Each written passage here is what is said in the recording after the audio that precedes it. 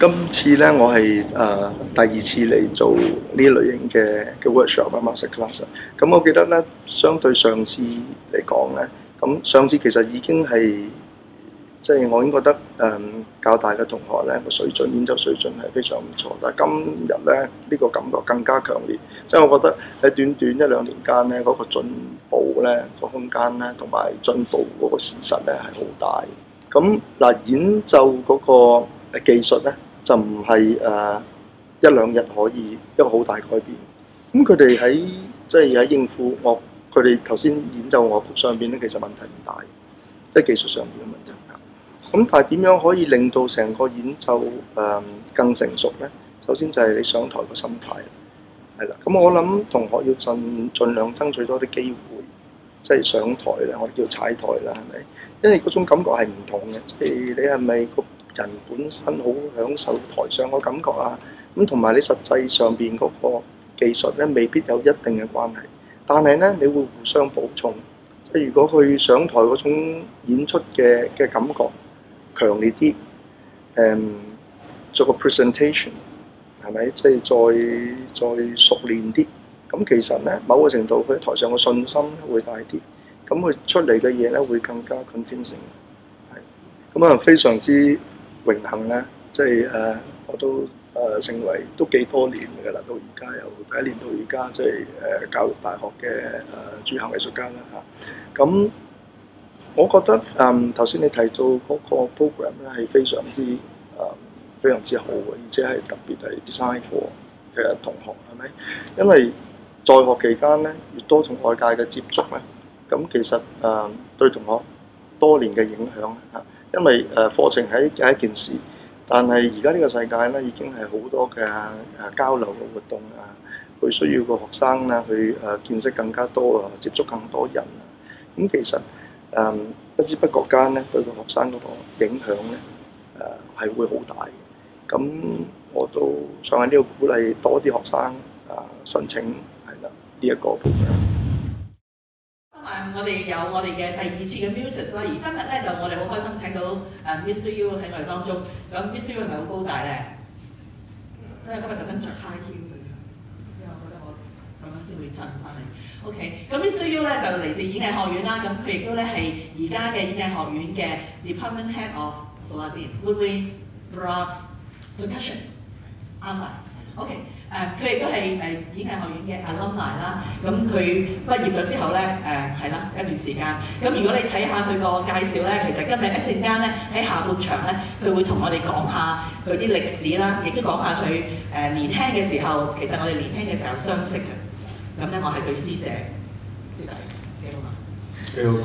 OK， 依家係傾偈啊。好。OK， 好咁Mr. Yiu 咧就你見到佢遊歷過好多地方，咁其實我都好有興趣一陣間聽佢講下，我又問下佢問題。咁甚或你哋咧，其實點解叫你坐咁前咧？其實能夠咧咁近咧見到，即係我其實我哎呀咗佢做師姐嘅啫。其實佢係大師嚟嘅。咁啊，佢無論喺香港啦、喺國內啦，甚至歐洲咧好出名。咁成日佢去好多大師班，所以佢應該係大師嚟嘅。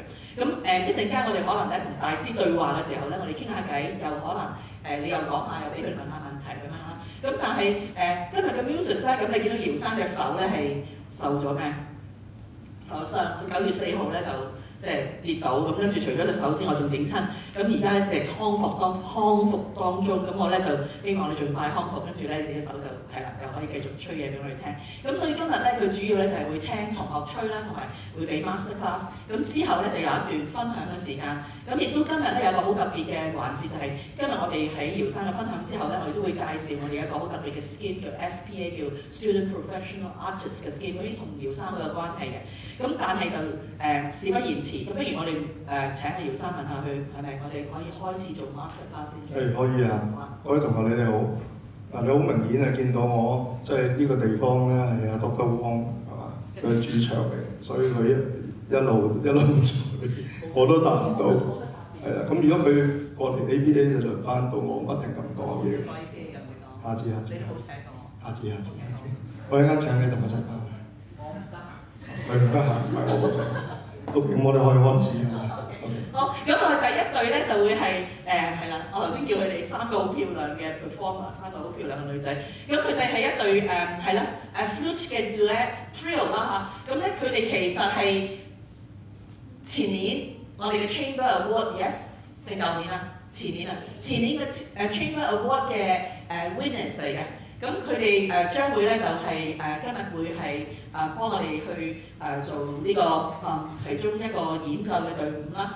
咁咧佢哋嘅演奏嘅曲目咧，我都寫咗喺呢度㗎啦。OK， 咁係 Francis 嘅作品。咁你哋好唔好一次過上去做咗你嘅performance 之後咧，咁Mr. Yiu 就會做佢嘅Masterclass。咁我哋俾啲掌聲佢哋3個講。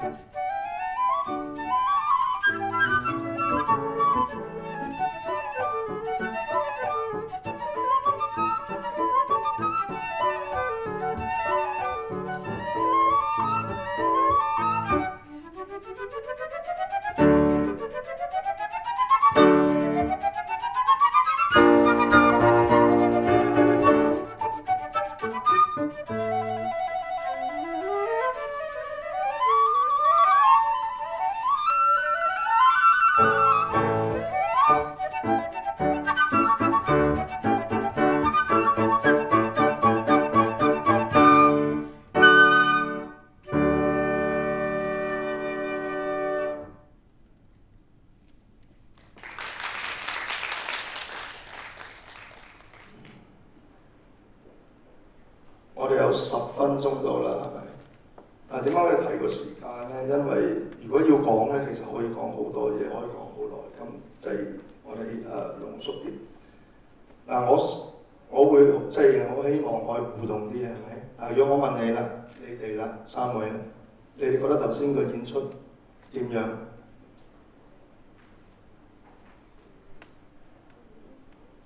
係比平時冇咁好嘅，因為真係有啲緊張啦，同埋可能大家一嚟就係第一隊咁樣就會比較緊張一啲，咁同埋可能有啲 runnings 嘅地方會心急啊，咁就會有唔清楚嘅地方咯。咁可能譬如有啲長嘅 phrasing 嗰啲處理嘅方法，可能兩個緊張嘅時候處理得會有啲唔同。同埋但係咧，可能個變化都仲係未做到話好大咁樣。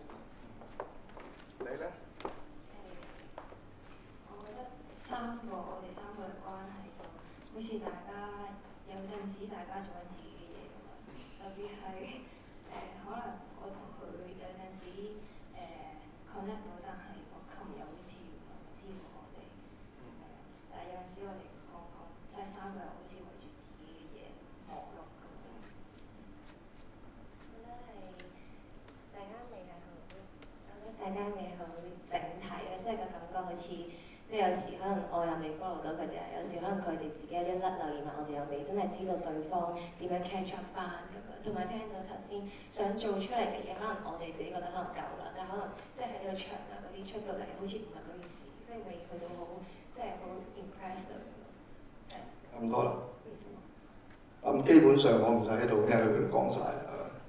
所以咩事啊？4個鐘。即係佢哋好清楚嗰啲問題係咪？其實你聽得仲多過我聽到嘅嘢。其實我原本冇諗住咁多嘢嘅，咁你都講咗，咁啊繼續講落去。咁我有另外一個問題，你覺得點樣可以改進咧？即係根據你哋頭先提出嗰啲問題。我覺得即係如果係 duet 嘅話，應該淨係 focus 喺自己嗰 part，可能有陣時要 prepare 對方嘅份譜。我哋平時練嘢咧會比較多情況係一齊唱啲 melody 出嚟嘅，咁但係今次唱啊，係啊唱咁樣，因為唱咧你平時可以練嘅時間。有老師喺度，你話唱定係真係唱？我哋哼個旋律。咁因為會多啲時間去練習，咁就變咗可能今次我哋有1-2個部分啦，咁嗰個練習個時間就唔係好多啦，或者係我哋比較 focus 喺一啲比較 fingering 難啲啊 articulation 難啲嘅地方。咁我覺得如果我哋可以再花多啲時間去再3個一齊去研究份譜嘅話，會改進得更加好咯。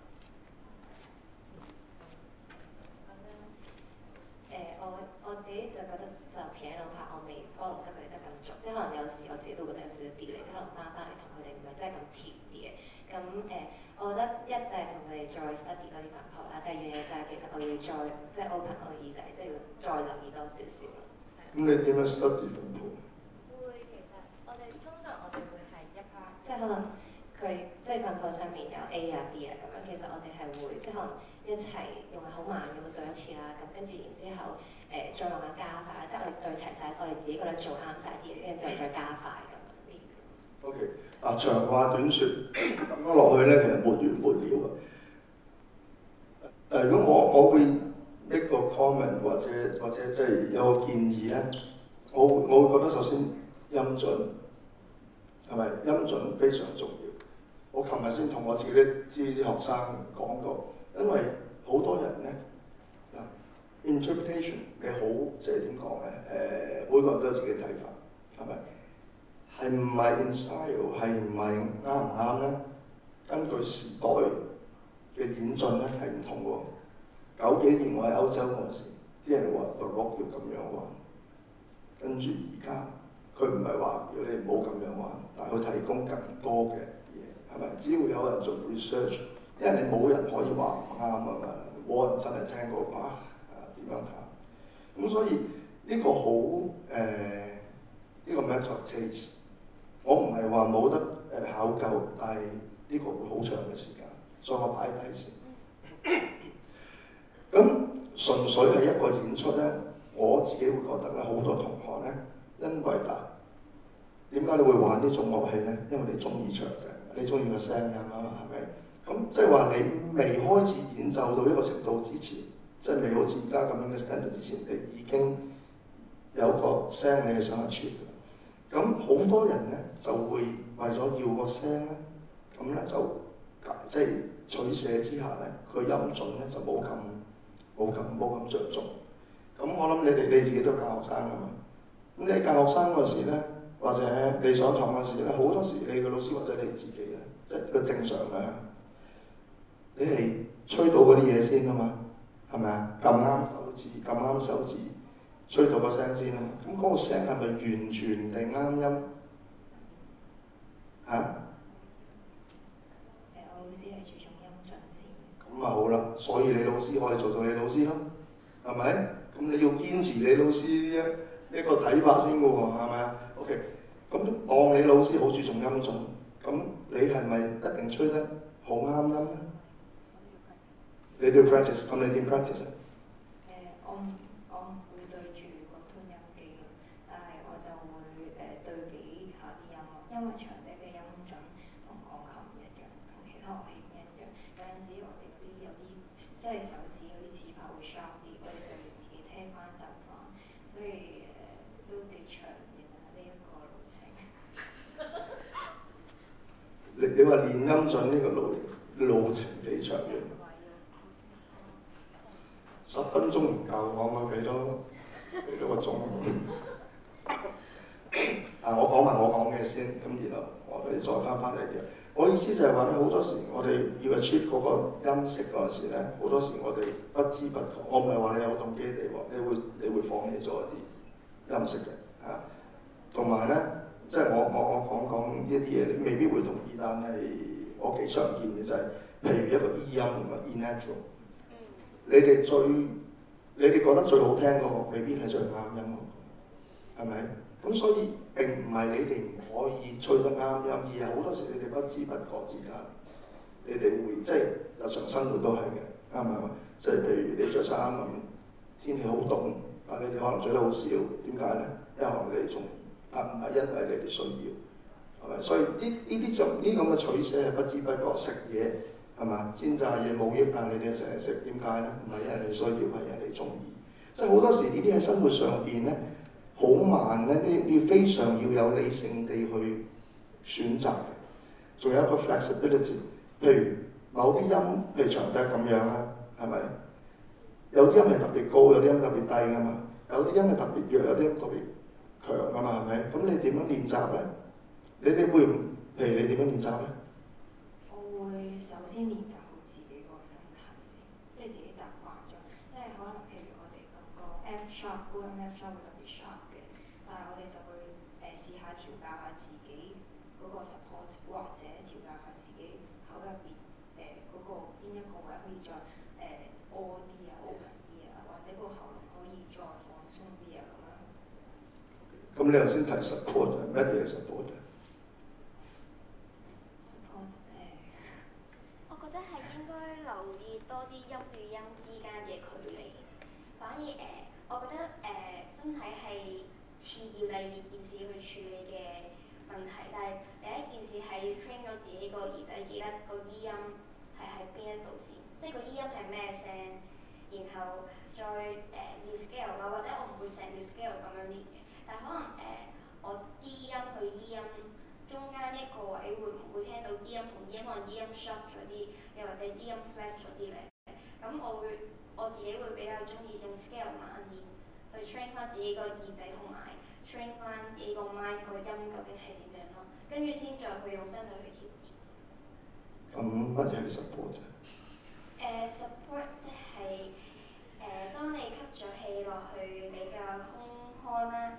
然後咧個胸腔唔係打橫或者打直去擴張，而係向落去擴張嘅，即係將你胸部嘅位置推落去下面，橫膈膜最下面，咁就推低下面嘅器官啦，咁就會令你可以吸得更加多嘅氣。咁譬如呢一個位置都係全部可以俾你用嚟吸氣嘅嘅地方。咁當你吸夠氣嘅時候咧，橫膈膜收緊咧就會做到嗰個 support hold 住啲音，可以好 sustain 咁出嚟嘅效果咯。咁肺有乜用啊？個肺就係負責儲存我哋吸咗氧氣嘅地方嘅一個氣道。肺同你頭先講嘅有咩關係？因為肺係最主要去令到我哋可以有 support 嘅一個器官之一。我都話沒完沒了啦，10分鐘點講得晒？我夠鐘啦，我未開始。嗱，又係長話短説，點解有咁多問題咧？首先，唔係一陣間，如果即係我下次有機會，我哋再討論咧。我自己上堂咧，有啲同學其實上過堂㗎啦。我好少 make 一個 statement 應該係點做，應該唔係點做，因為好唔好咧，其實所有都係你嘅選擇嚟嘅，即係你有認同啊嘛。譬如你咁樣吹，有啲人會覺得好好，有啲人會覺得唔好。呢啲全部都係相對，唯一絕對係咩？節奏音準，係咪？大細聲都唔算係絕對喎，係咪？因為呢啲係相對，但係音準就咁。呢個音準，有啲音喺個和弦入邊要低啲，有啲高啲喎。咁乜嘢叫做絕對咧？呢個就係你聽唔到啦，係咪？咁你對住個對音機完完全全吹得啱晒，係唔係啱晒咧？頭先佢講得好好嘅，佢唔會對住對音機嚟對。嚟吹，但係你會聽到 relative 嗰個關係啊嘛，係咪？好多同學咧對住個對音機嚟 tune 嘅話咧，其實你係訓練嘅視覺，唔係訓練嘅聽覺啊嘛。咁但係我亦都建議喎，咁對音機點解又有咁多人用咧？你學識佢點樣用喎？如果我係你哋嘅話，或者我啲學生，或者包括我自己，我哋係整黃片㗎嘛，係咪？整黃片嗰陣時嘅音準好唔穩定㗎嘛。咁我會擺個對音機喺度，但係我唔會望住佢。但係譬如我吹到一段嗰時咧，我會開始問自己：呢一個音喺頭先嗰個旋律或者和弦關係上邊，究竟係啱啊、偏高或者偏低？所以對音機咧係用嚟做一個引證我可以好高喎，如果我估得啱嘅話，或者我聽到嘅話，慢慢咧你就會有個 concept。其實音準係口音嚟嘅，音準係口音嚟嘅。呢個我陣間可能可以講。我喺德國翻嚟嗰時，我喺德國對442、443，我用好多方法咧，用咗好多年咧，先至可以吹翻440。但係而家我去歐洲演出嗰陣時，我又要用好多嘅方法先至可以吹翻441。因為唔係淨係個物理長度咧，整長啲、整短啲啫。譬如對音咁，頭先我好似我唔記得咗有冇對咧。譬如個鋼琴淨係吹一個，唔係鋼琴淨係彈一個 A 咁樣，咁你吞咗你哋個吞音嘅 A 啦，咁係咪就係啱咧？譬如你哋可能對啲 interval 啦，對8度啦，係咪？對成個 range， 咁完咗係咪就啱咧？可能你要唔同嘅 dynamics， 你吹細聲嗰時，吹大聲嗰時，咁啊梗係唔同㗎啦。咁所以你唔係對個支笛，你唔係對嗰支管樂器，尤其是管樂器啊，喺任何情況都啱音，因為呢個係冇可能嘅。咁你要對咩？你要對咩？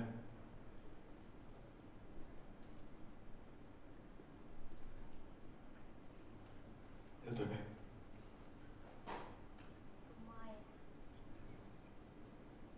同對方。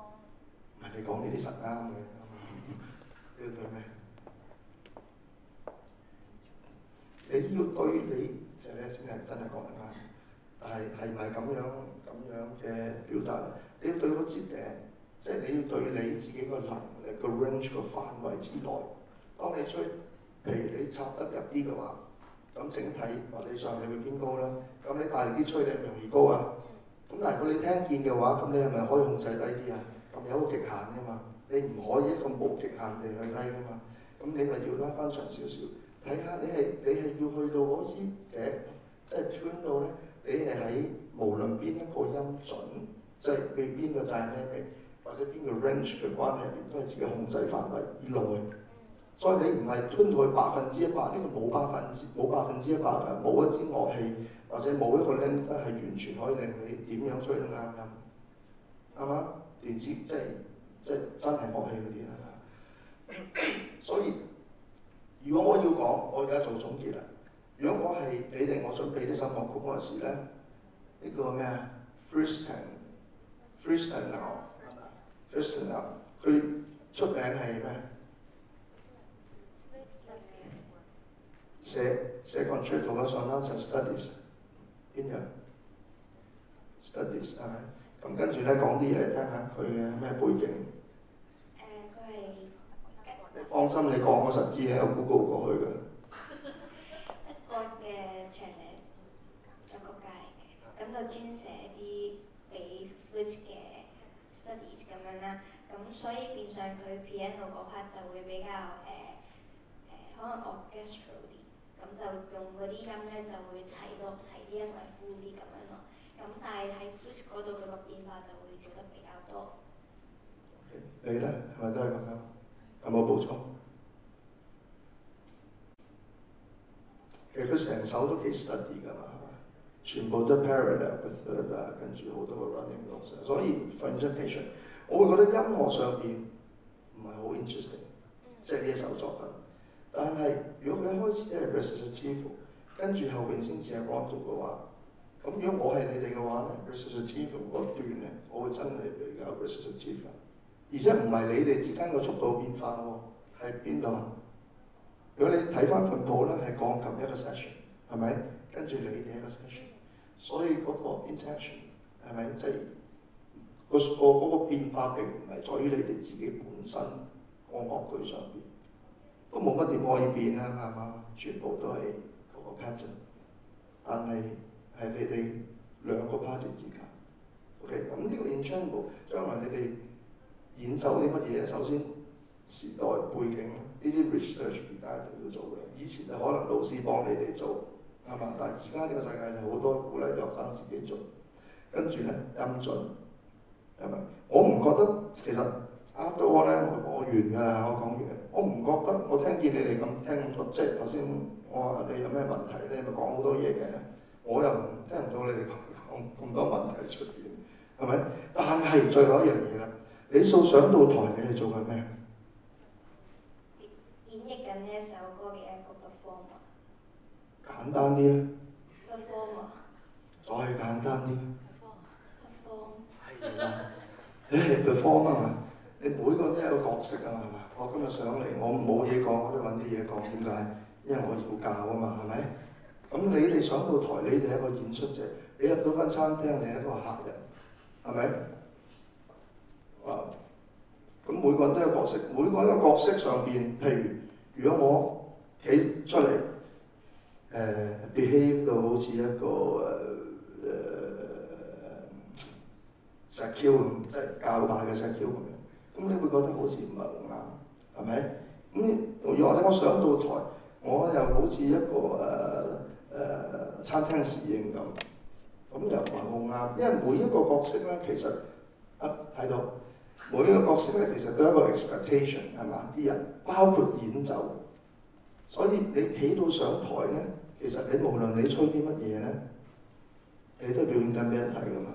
所以信心上邊，其實你唔需要 convince 人，啲人第一已經有一個對你哋嘅睇法，係咪？覺得演奏嘅成個 manner 應該係點樣？跟住剩翻嘅，其實就係你哋嘅表演。好多人上到台好緊張咧，係因為啲人點樣睇我啊？啲人諗我點啊？我今日著得靚唔靚啊？我今日呢個 E 又高咗，個 C 又低咗。其實我同你講聽唔到㗎。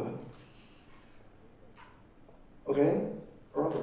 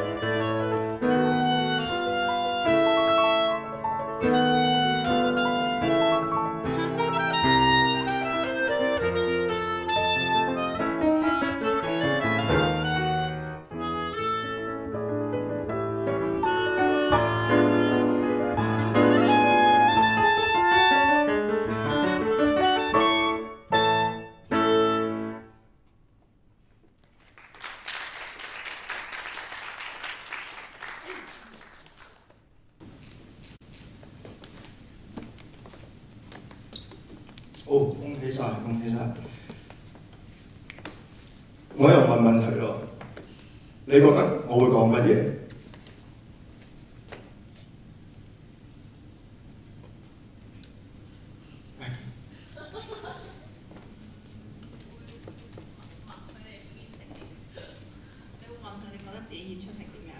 頭先問過，唔再問。哦，OK，今次應該係你講嘢啦，因為你聽完之後應該有一啲 comment 同頭先唔同嘅 ，make a difference，因為你係 professor。果然係行家。你咧？可能會話點樣可以防止到 grad？佢有 grad 咩？你聽唔 grad？邊個音 grad 啊？咁你聽唔聽到佢好 musical 喎？咁你唔講佢 musical，做乜講佢 grad？咁如果我同你聽音樂會嘅話，我就帶咗佢 musicality 翻屋企，你就帶咗佢嘅 grad 翻屋企㗎啦。我就學到佢嘅 musicality，你就學咗佢嘅 grad 喎。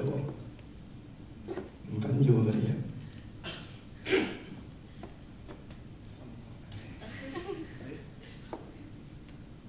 你會講係點樣可以再做得更好咯？我哋要開始嘅，咁咪又俾人打圈。嗱呢一句説話，如果我諗住完咗先講，我一講先。其實我從來都唔相信 Masterclass 可以學到嘢，真係。Masterclass 從來都唔係教你吹得更好。Masterclass 其實係一種另類嘅表演嚟嘅。邊個表演啊？你嘅表演，你老師嘅表演，同埋我嘅表演，假嘅嗰啲嘢。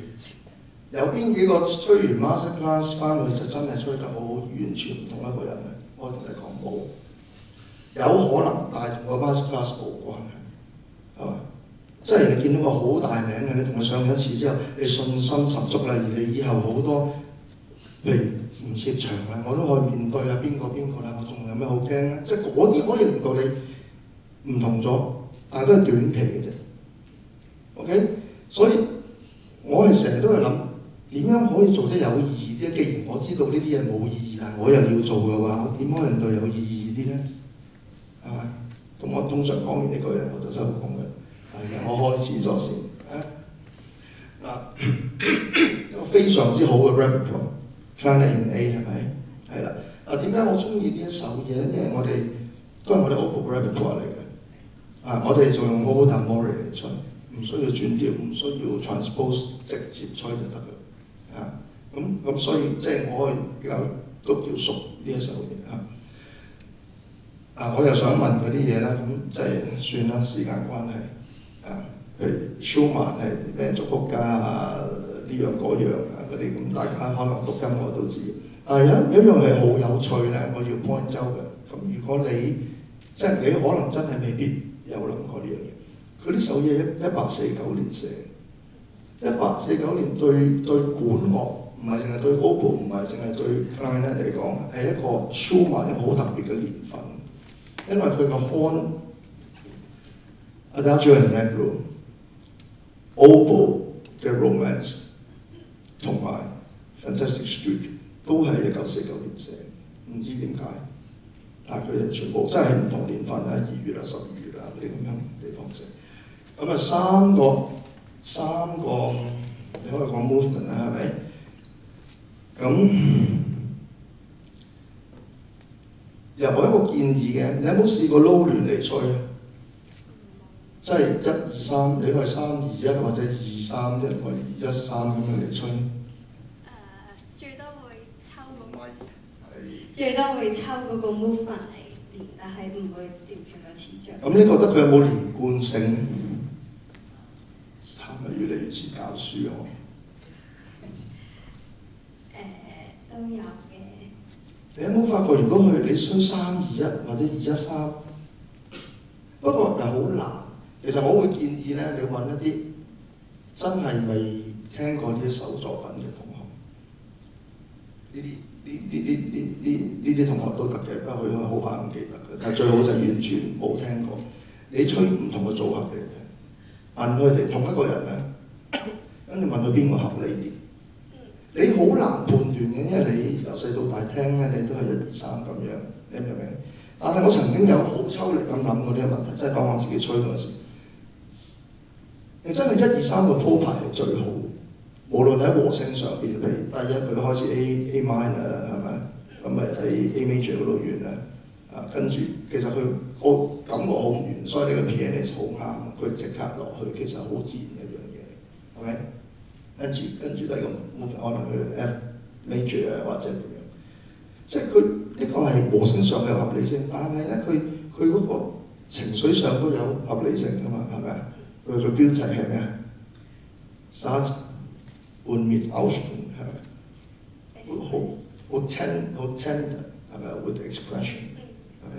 咁佢後邊咧越嚟越激烈，同埋呢一首嘢咧佢係 fantastic street， 但係佢原本咧嗱呢啲冇秘密嘅，呢啲你全部喺圖書館揾到啲資料。佢原本個標題係 evening song， 咁其實又好啱，但係佢越寫就越唔 evening 啦，係咪？你越聽咧佢就越多嘢，越諗越多嘢，咁亦都好切合 Schumann， 係咪？但係我亦都一個 personal advice 咧，即係你做得啱啊今次，就係你玩 Schumann 嘅嘢，無論你玩乜嘢咧，你都要揾一個非常好嘅 pianist。我讚緊你，我識佢嘅呢位同學，舊年啊，所以我見過一次啫。OK， 得唔得？所以你要揾一個非常好嘅 pianist， 點解啊？因為呢首歌係單簧管同 pianist 對答，唔係淨係幫單簧管嚟近。我當如果唔係讀音樂咧，當大家係私家偵探嘅，你諗下點解咧？其實咧諗到個所以然出嚟。Schumann 係一個 pianist， 係咪？佢唔識吹oboe，所以咧，如果你研究下 Schumann Romance 嗰啲 CD 咧，所有嘅 CD 個 pianist 咧都出名過 oboe， 真係㗎。Daniel Barenboim 幫人彈伴奏嗰啲唔係伴奏嚟㗎嘛，係咪？即係全部都係 Alpha Brendel，Holliger 夠出名啦，係咪？佢伴奏 Alpha Brendel 啊。咁啊，所以如果你將來學生考級啊比賽咧，你就幫我揾一個頂級嘅 pianist， 咁啊已經一半㗎啦，因為首嘢係咪？你睇個 texture 你就知 ，OK， 咁啊點樣可以改進你嘅吹法咧？我唔想改太多嘢，因為你嘅動機非常好，包括你頭先佢話 crack 嗰下。佢事實上係真係 crack， 你冇聽錯。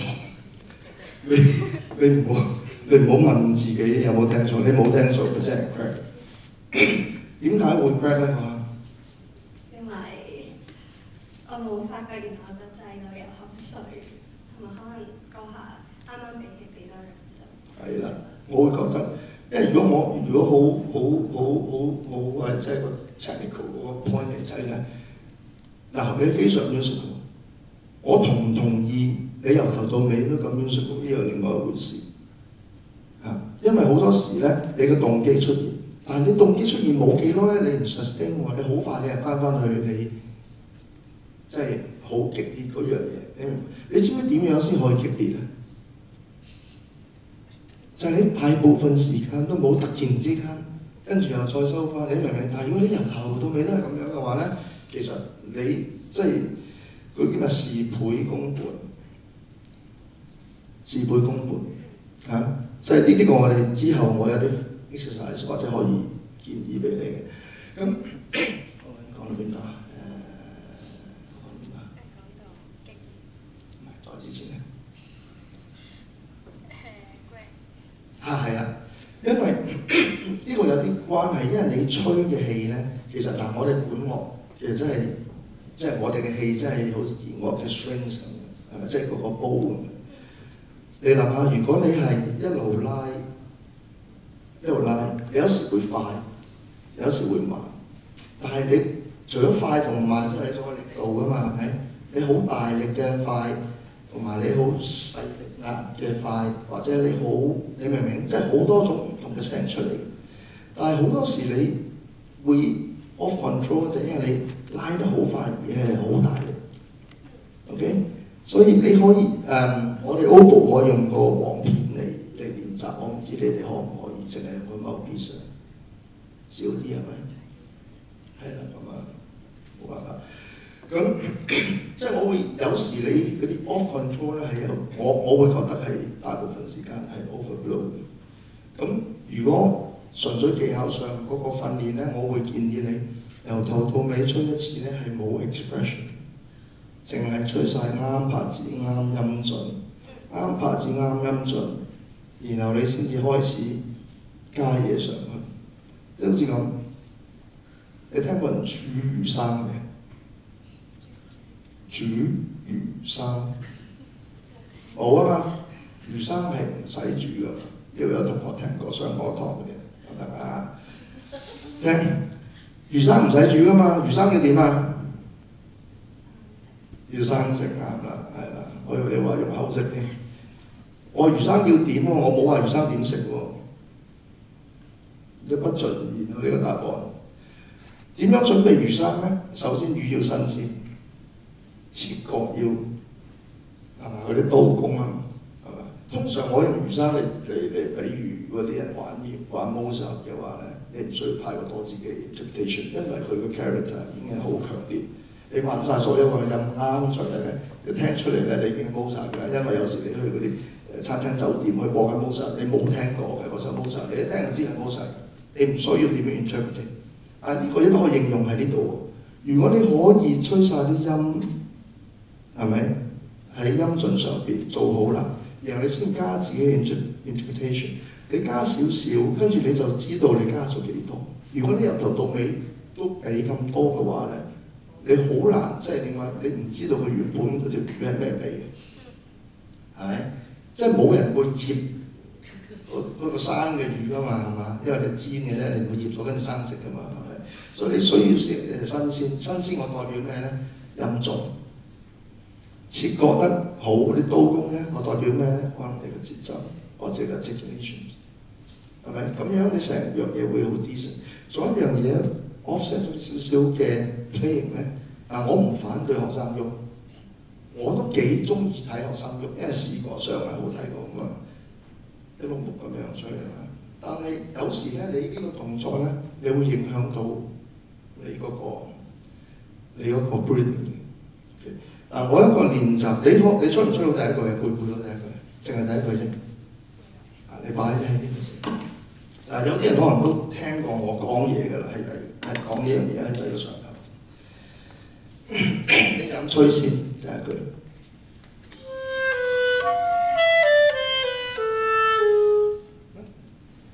長啲嘅 phrase。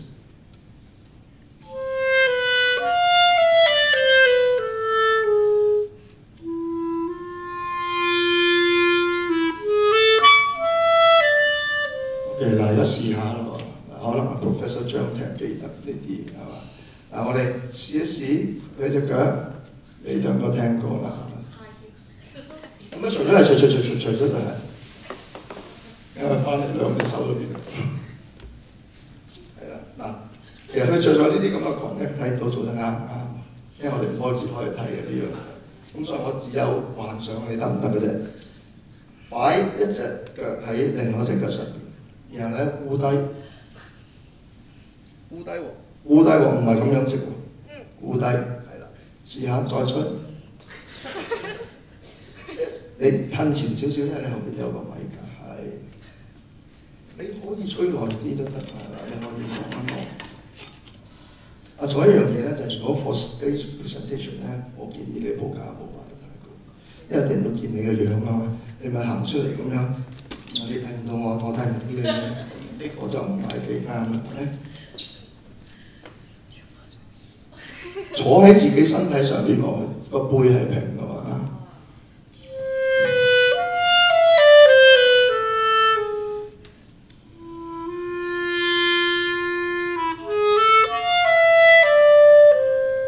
OK， 另外一邊，大家睇下有冇分別喎？唔係左邊右邊有冇分別喎？係翹腳同唔翹腳有冇分別？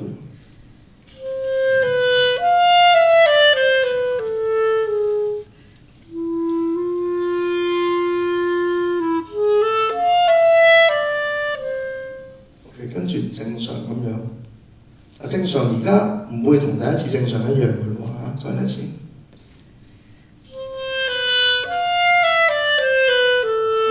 咁其實都聽到有分別係嘛？我相信係有翹腳好啲係咪？同唔同意呢樣嘢？同意翹腳嘅好啲嘅舉手。係啊，點解咧？點解咧？夠鐘啦！我哋下次教大再請我先講。點解咧？因為感覺好唔穩，所以咁我好唔穩，所以好啲。所以好似 focus 多啲喺吹嘢嗰度就唔會喺度因為用。科學啲講咧，你中學大學讀過嗰啲嘢諗翻出嚟。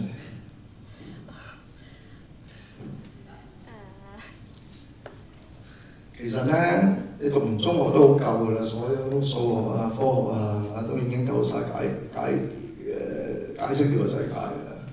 可能小學都得㗎啦。嗱，當我哋咁樣企嗰時咧，首先嗱，我哋習慣咧，呢個 relate to 之前嗰兩位 flip 嘅同學嘅 support 嗰樣嘢。我哋咁樣企嗰時咧，其實我哋係嘛？即係你幾歲，你就由你識企到而家，你已經揾到。再 precise 啲，基本上你停止再長高嗰陣時咧，你已經開始定咗啊！再停，即係當你肥到咁上下啦，係嘛？你40-50歲嗰時咧，你又已經停晒㗎。點解我話高同埋肥會影響你嘅重心咧？因為你嘅 center of gravity 係唔同。你越高咁越高啦，係嘛？你越肥咁樣佢，因為你係 relate to 你成個身體嘅圓周㗎嘛，即係你個中心點。咁所以點都好，基本上你係已經慣咗你個重心，你個重心非常同你嗰個 support 係有關係嘅。呢個我諗大家都認同，就算你唔知點解。咁如果你吹嗰陣時咧，啲人成日都話腹式呼吸啊嘛。可唔可以講多陣講埋呢個先停啊？可以啊，係啦，腹式呼吸啊，但係跟住又點樣橫膈膜什麼？但係我同你講咧，身體唯一一個呼吸器官咧，就係你個肺，其他嗰啲都唔係你個呼吸器官。當然，你橫膈膜低咗，你可以低到，即係點解？因為橫膈膜下邊嘅器官係可以被擠壓，係咪？咁你都係用橫膈膜嘅底，即係用肺嘅底部運用佢多啲嚟吸氣，係咪？咁所以如果你吸氣嗰陣時咧，好多人話腹式呼吸嗱，我唔吸氣，我都可以喐啊。但係如果你真係腹式呼吸嘅話，你擺隻手喺我呢度叉，唔係吉係叉，擺落去。我而家真係吸嘅話咧，係咪？你呢度係脹噶嘛，你唔係前面脹啊嘛，前面你唔吸氣都可以脹到噶嘛，但係你後邊你一定要吸氣先脹得啦，再一次。OK， 而你吸滿咗之後，你把聲咧低咗，唔係高咗。好多人吸咗之後咧，講唔到嘢咁，其實你吸嚟做乜啫？係咪？你吸咗嘢，你吸咗氣之後，你可以好鬆容咁樣講嘢。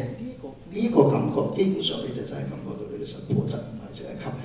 好多人以為淨係吸氣就實破，你吸氣要用到嗰啲先叫實破。OK， 咁點解單腳會好啲咧？首先，呢個係令到你揾翻你非常熟悉，但係又已經忘記咗個重心，係啦。因為重心點解存在？一樣嘢點解存在？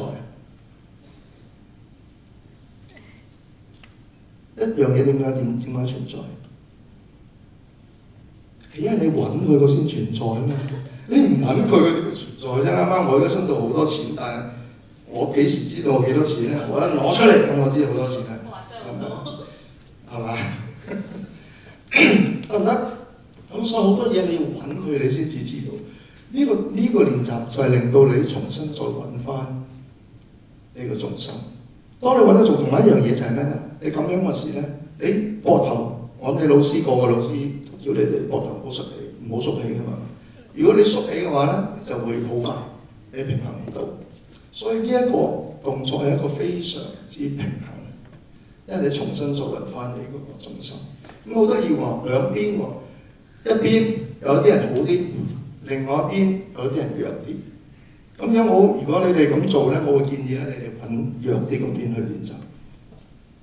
但係一開始都係好啲嗰邊先啦，係咪？因為如果你做唔到，你嘅挫敗感好多嘅話咧，咁你就唔會繼續練習。當你仲有一樣嘢留意咧，你要坐喺自己身上邊。當你坐喺自己身上邊嗰時，你嘅背咧係唔係塌起喎？係平，真係坐喺度。OK， 所以成個背係平。背平咗之後咧，呢個地方空間咧就可以 release 出嚟，你就可以吸氣。你聽吸完氣之後，個 voice 係低嘅。